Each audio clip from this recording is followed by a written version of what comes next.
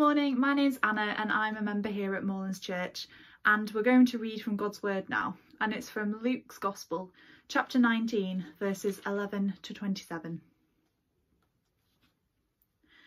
While they were listening to this, he went on to tell them a parable, because he was near Jerusalem, and the people thought that the kingdom of God was going to appear at once. He said, "A man of noble birth went to a distant country to have himself appointed king and then to return. So he called 10 of his servants and gave them 10 minas. 'Put this money to work,' he said, 'until I come back.' But his subjects hated him and sent a delegation after him to say, 'We don't want this man to be our king.' He was made king, however, and returned home. Then he sent for the servants to whom he had given the money, in order to find out what they had gained with it. The first one came and said, 'Sir, your mina has earned 10 more.' 'Well done, my good servant,' his master replied. 'Because you have been trustworthy in a very small matter, take charge of 10 cities.' The second came and said, 'Sir, your mina has earned 5 more.' His master answered, 'You take charge of 5 cities.' Then another servant came and said, 'Sir, here is your mina. I have kept it laid away in a piece of cloth. I was afraid of you, because you are a hard man. You take out what you did not put in, and reap what you did not sow.' His master replied, 'I will judge you by your own words, you wicked servant. You knew, did you, that I am a hard man, taking out what I did not put in and reaping what I did not sow? Why then didn't you put my money on deposit, so that when I came back I could have collected it with interest?' Then he said to those standing by, 'Take his mina away from him and give it to the one who has 10 minas.' 'Sir,' they replied, 'he already has 10. He replied, 'I tell you that to everyone who has, more will be given. But as for the one who has nothing, even what they have will be taken away. But those enemies of mine who did not want me to be king over them, bring them here and kill them in front of me.'"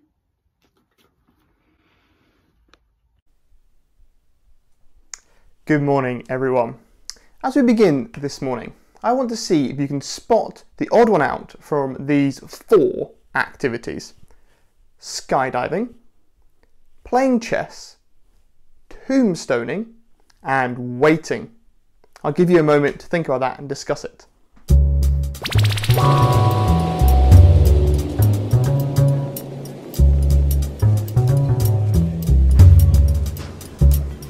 Well, what did he go for? The correct answer, or at least the answer I was hoping for, is chess, because all of the other 3 involve risk. In the cases of skydiving and tombstoning, that's really very obvious. Both of these activities involve flinging yourself through the air. But waiting, that doesn't immediately stand out as a risky activity. But I think waiting can actually be an enormously high risk activity. Now, waiting is risky because the act of waiting is the choice to say no to something because you believe that there is something better coming. Now, we're not very good at this in our world, are we? We suffer far too much from the fear of missing out to wait well. We find it hard to have the confidence that something is worth waiting for. You have to be really convinced that the future prospect is better and worth the risk, cost and sacrifice of waiting for it. And that is what our passage is all about this morning. This morning we're going to be looking at a parable that is all about waiting. It's going to show us 2 things particularly: what it looks like to wait well and what it looks like to wait badly. Like a few of the parables in Luke, this one begins with a description of the setting of the parable. And it's very clearly told to help us understand what's going on and what the parable is all about. That's in verse 11. Let me read that again for us from our passage this morning. "While they were listening to this, he went on to tell them a parable, because he was near Jerusalem and the people thought that the kingdom of God was going to appear at once." Jesus is approaching Jerusalem and people think that the kingdom of God is going to appear at once. Jesus' approach to Jerusalem has been a major theme in Luke ever since chapter 9 verse 51, when Jesus resolutely set his face towards Jerusalem. The whole narrative of Luke has been on the road to Jerusalem. We've moved steadily closer and closer, and now we are nearly there. For Jesus' followers, the expectation is that the kingdom of God would come immediately.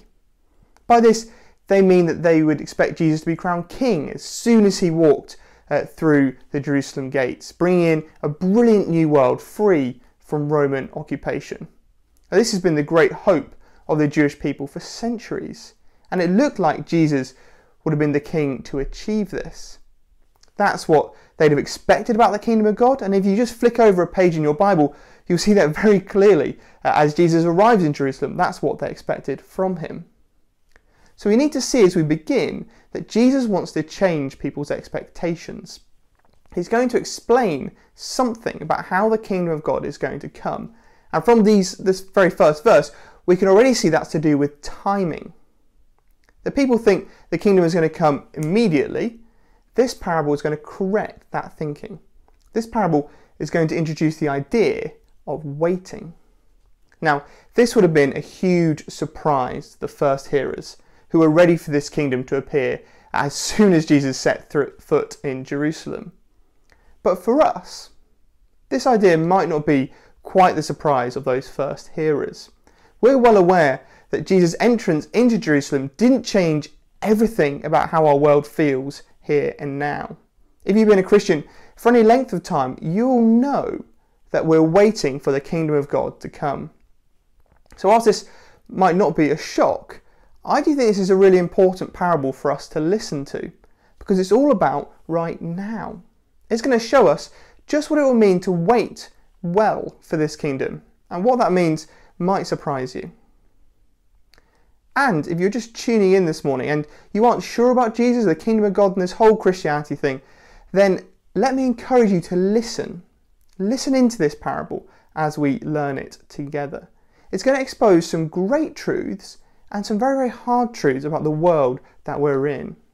And it's going to show us how to live rightly in the light of the future. So please keep listening as we begin our first point on the outline, waiting well. Waiting well, verses 12 to 19. The parable opens with a great deal of scene setting. These first few verses tell us a lot of story very quickly. We begin with a nobleman who has to travel away to a distant land to be crowned king. And then he can return and assume his rule as the king. This country is described as distant, and it's obviously going to take an unknown, but we presume kind of lengthy time to get there and back. Whilst the nobleman is gone, he leaves 10 of his servants to work for him, and he gives them each a mina. Now that's about 3 months' wages, and he instructs them to put it to work, use it in business, invest it in some way, until he returns, and then off he goes. Now, the servants have to go away and go about their master's business. They don't know when he'll return, and they won't really have any warning that he's coming either. There's no GPS, there's no flight tracking, and the journey would have taken a long, long time. So his servants are really left to their own devices, waiting well. For them, it's going to mean working this money, earning a profit, just as they've been instructed to do, listening to their master's words and going about his business. But that's not going to be easy. Verse 14 tells us, "But his subjects hated him, and they sent a delegation after him to say, 'We don't want this man to be our king.'" This detail throws a huge layer of uncertainty into the mix. The people of the land where the nobleman will eventually become king hate him. They don't want him to be king, and they obviously feel very strongly about this, and they feel strongly enough to chase after him the long, long way to this distant, faraway country to put forward their case to whichever higher power is able to make him king. They really, really don't want him to be king over them. And now there is an uncertainty for the servants. They're left kind of questioning whether or not the king really will become king. The people all around them have rejected the nobleman's kingship, and they are living in the hope that he won't be king. They're actively beginning to work against his impending rule. And so the servants have a choice. They can either listen to the subjects who hate the king, or they can trust the king and continue to work for him as instructed, not knowing when or even if he will return as king as he's promised. And here's the risk that they face as they wait. There is a great risk in the choice they make. If they choose to work for the king, they might miss out on their own wealth, and they might be reviled and rejected by their fellow countrymen as one who serves the king when everyone else hates them. They're going to be pouring years of their lives into the work of a king who might not return. Which leaves us, as the readers, wondering what the servants will do. Will they wait well for the king, working for the investment he has given them, trusting in him to return in spite of all the opposition around them? Or will they reject the king, give up on his investment and turn to live their lives for their own pursuits? Can they wait well? And this really is the question for us as well, reading the passage today. The parable will continue, but the global story stops here, as we've already thought. You see, the nobleman in the story is Jesus. He's gone away for a time, but will return to bring the kingdom of God. Remember the context of this parable. Jesus is telling it to people who think the kingdom of God is going to come at once. They need to understand that there is this gap. Jesus proceeded to Jerusalem. He died on the cross. He secured the kingdom, but now there is a time of waiting for his kingdom to be revealed. Much like the nobleman, the answer is decided, but the reality of his rule is not yet known. So we are left with the question of how we will live, just as the servants in this parable are left with that question. We are left asking, will we be faithful and serve the king, trusting in his return, even though that is risky? Or will we listen to the world around us, a world that is full of people who reject Jesus as king, who don't want him to be king, and who actively go out of their way to stop him being king? Whilst we wait for the king, we aren't sure who's right, are we? The king or the subjects? We have the king's word that he will return, and so we must choose either to trust it or trust the words of those around us. Now, waiting is not easy. It is definitely risky. Waiting for the king will mean saying no to a great many things. If we're going to wait well, if we're going to wait faithfully, then we're going to need to know that it's going to be worth it in the end, which is just what the parable will show us next in the results. We begin to see the results in verse 15 as the story plays out very quickly. The journey there and back again passes in a flash, and the nobleman is declared to be king. He returns home, and his first order of business is to find out what his servants have been up to. Have they waited faithfully for him? Have they trusted that he will return? So he calls for his servants to see how they've been getting on whilst he's been away. And we'll pick up the story in verse 16. It says, "The first one came and said, 'Sir, your mina has earned 10 more.' 'Well done, my good servant,' his master replied. 'Because you have been trustworthy in a very small matter, take charge of 10 cities.'" Wow! The first servant has kept his faith in the king and has achieved incredible yields with the mina he has been given. The king's return has made a 1,000% return. And the king is understandably thrilled with the servant. Look at his reply. He says, "Well done, my good servant." What a mark of praise for the servant to hear. And notice particularly what the servant is praised for. It's not his skill in business, which is obviously great, but for his faithfulness. He is praised because he is trustworthy. He has maintained his confidence in the king throughout his journey, and he is to be rewarded. And that reward is great, isn't it? It's excessive, and it's a bit surprising. We might expect that the servant would be given a share of his hard work, some of the money, or some kind of honorary title by the king, a knighthood or an earldom to show he's a faithful servant. Perhaps either of those followed by a life of luxury in the palace. What he's actually given is the charge of 10 cities. Not a life of luxury or an expensive gift, but more responsibility. Having proved himself to be trustworthy and capable of holding responsibility, he is given more. The king wants this man to continue to serve him. Now, this responsibility ensures that the servant will remain in relationship with the king and will have the privilege of working with him in running his kingdom. And that's the real reward here. He has relationship with and the trust of the king. Now the second servant comes forward and he has made 5 minas, another great result, 500% return. Not as much as the first servant, but still very, very good. And so he is given charge of 5 cities. We see here that the king is a very fair man. He has rewarded both men according to their work, and both have been generously rewarded. But the one who achieved more has been given more. Their faithful service with the king's investment has led to a generous reward. Now these servants, they didn't have any idea what their reward would be when the king returned. They simply kept serving as they were faithful to the king. We, on the other hand, are given an indication of the reward of maintaining our own faithfulness in this parable. And that reward is simply incredible. The servants in this parable are given responsibility and relationship with the king in return for their faithful service whilst he was away.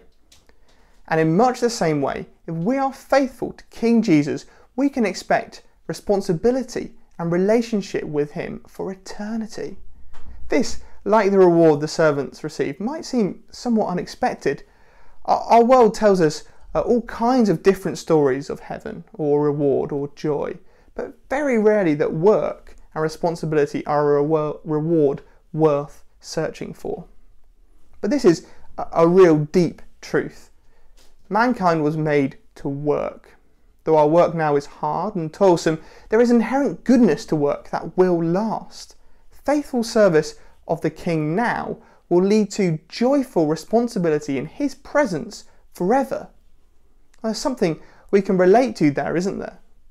We all know the joy it is when someone who we respect considers us trustworthy, when the boss or the teacher gives us something important to do. It evidences the relationship that exists. It shows us that hard work and diligence has been noticed. There's a real rightness to that feeling. This trustworthy responsibility is the end result for the servants in this parable, and it is the reward for those who patiently wait for Jesus. They've waited well, they've waited faithfully. They've risked it by saying no and held on to their confidence in the king, and that risk has been worth it. And it's just the same for you if you are a Christian this morning. Hold on to your confidence in Jesus, no matter how big a risk that may seem, and he will reward you with relationship and responsibility with him for eternity. Our passage, however, does not end there. We have to be introduced to one more servant, and sadly, he's going to show us the complete opposite of the first two. He is faithless, and he has waited badly whilst the king has been away. And we meet him in verses 20 and 21. Let me read those.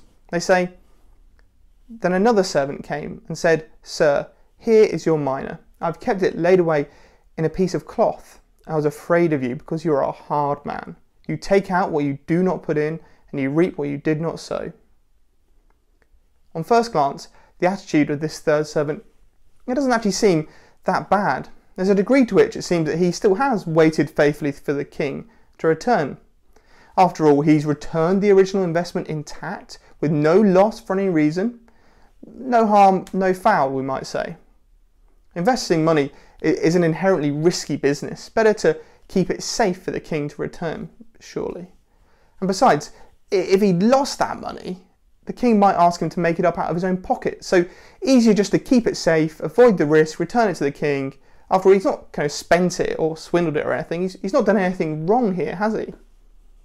Well, the problem is that he's not done anything right either. The king clearly knew the risks when he gave the money to the servants. He would have known that his money would potentially be lost as the servants went about business. But he told them to put it to work. By simply keeping the money safe, the third servant has actually rejected the king's command. The king told him to put the money to work, and he refused. And when we look closely at what he says about the king, it doesn't get any better. He describes him as a hard man, taking out what he does not put in and reaping what he does not sow. Well, in the first instance, these words are undeniably false, as the king has actually put the initial deposit down. He has sown the seed and commanded the servants to work it. So the servant is wrong here. And really, these words betray the servant's true feelings. He doesn't want to work for the king. He doesn't want the king to receive the benefit of his hard work. The servant wants to work for himself, and so he simply does not work for the king. Yet he's still afraid of the king. He's not ready to kind of outrightly defy him and reject him by keeping the mina for himself or joining in with the delegation who reject his rule. So he kind of keeps it safe, wraps it in his hanky and puts it on his shelf for safekeeping. His rejection of the king is subtle, but it is rejection nonetheless. The king, however, sees straight through the servant's words and gives him his response in the very next verses. Let's look at what he says there. He says, "I will judge you by your own words, you wicked servant. You knew, did you, that I am a hard man, taking out what I do not put in and reaping what I did not sow? Why then didn't you put my money on deposit so that when I came back I could have collected it with interest?" The king unpacks the servant's rejection swiftly, and he shows the servant's true heart. At the very least, the servant could have gone down to the bank and deposited the money, where the money would have earned interest over the time, and that could have been collected, rather than just sitting on a shelf gathering dust. If he really thought the king didn't deserve his work, then that would have brought some small return on the investment. But his attitude to the king has denied even that. He is judged by his own words that reveal that his motivation isn't truly a fear of doing wrong and losing money, it's actually rejection of the king himself. He has willfully chosen to ignore the king's command and has lazily left the mina on the shelf. It's not that he has denied the king that the king will return, it's just that he doesn't consider the king worth working for. He doesn't consider it worth the risk to serve him in the face of the opposition around him. Ultimately, he is choosing here to side with the enemies that hate the king. It appears that he has believed their words rather than the words that the king spoke. There's a clear warning here, isn't there? Where the first servants show that faithful waiting looks like patient and diligent work, yielding joyful rewards. This third servant, he shows us the danger of half-heartedness. He's tried to live with a foot in both camps. He's kind of kept his mina as an insurance policy in case the king does return, but he's lived his life as if he won't. He's not waited faithfully, waiting and working every day expecting the king to return. The king has made no difference to his life except for a small bit of his shelf that he can't use because it's got a mina wrapped in cloth on it. Sure, if somebody asked him what that bundle was, he might have told them. But there'd have been no way anyone would have known of his relationship with the king otherwise. It just didn't make a difference to his life. And that is a warning we must listen to. That is how so many of us can often treat Jesus, as an optional extra. Sure, we might know the gospel, we might even go to church on occasion, but we're not really working for him. Our lives aren't lived in the expectation of his return. We aren't waiting and working and taking risks inherent in that. It's very easy to live with a foot in both worlds and slip into faithlessness, living for today with Jesus as the great eternal insurance policy. And the next verses show us why that is just so dangerous as we see the results. The king begins by declaring that the one mina that the servant presents will be taken away from him and given to the one who has 10. The courtroom of the king is shocked at this. They say it. How can he give it to the one who has 10? It's like some kind of reverse Robin Hood, taking from the poor and giving to the rich. It seems completely out of character from the king as we've come to see him so far. And the king responds by laying down an extraordinary truth. Look down at verse 26. It says, he replied, "I tell you that to everyone who has, more will be given. But as for the one who has nothing, even what they have will be taken away.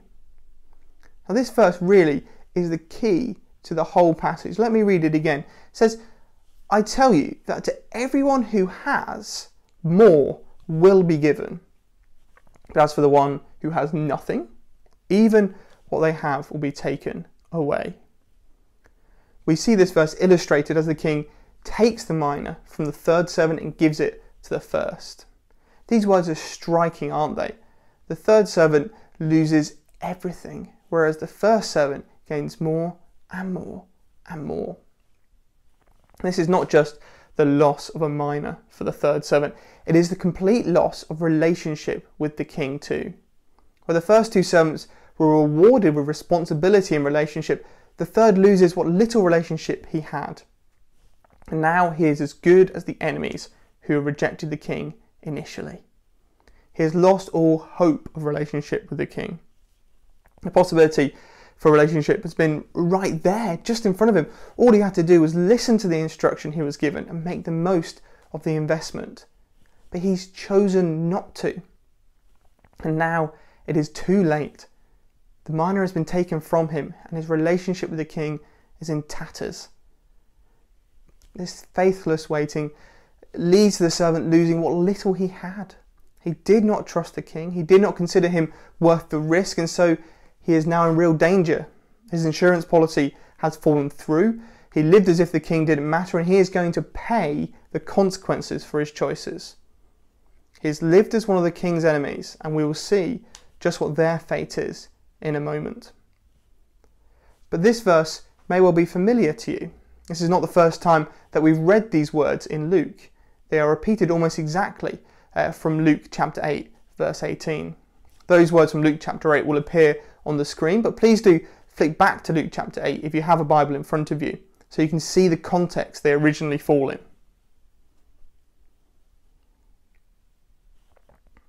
And I'll read Luke 8, verse 18.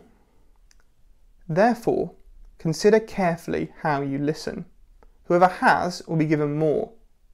Whoever does not have, even what they think they have, will be taken from them.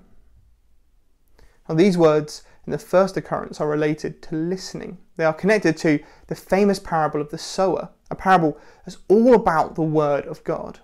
And the big point there is that you need to listen to Jesus' words. Actively listen, and you will learn more and come to know him. But if you don't listen like this, if you don't consider Jesus' words worth listening to, then there's a terrible result of losing them entirely. And we see just the same thing here in chapter 19 if you flick back with me. It's no accident that Jesus repeats himself here, and we need to connect the two parables together. In the context of this parable of the 10 minas, we can see that each mina is like the word of God. Notice how this is given to 10 servants, a big generic number, showing us that this is the whole of the people of the kingdom of God.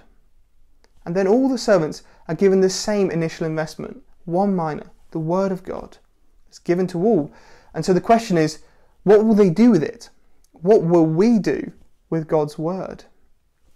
Well, we see, don't we? Some of them have invested deeply in God's word. They multiplied it and faithfully worked it for the king who was coming back, and they were rewarded. They were given so much more. And then there is the third servant. He's not considered the word worthwhile. Indeed, he's rejected the words of the king. He's held on to it. He's kept the word safe. It's like he knows where his Bible is. He takes it out at Christmas and Easter and dusts it off to kind of keep himself safe. But he doesn't really believe in the king. He doesn't consider the king worth the risk, worth working for and worth living for. Better to keep it safe just in case.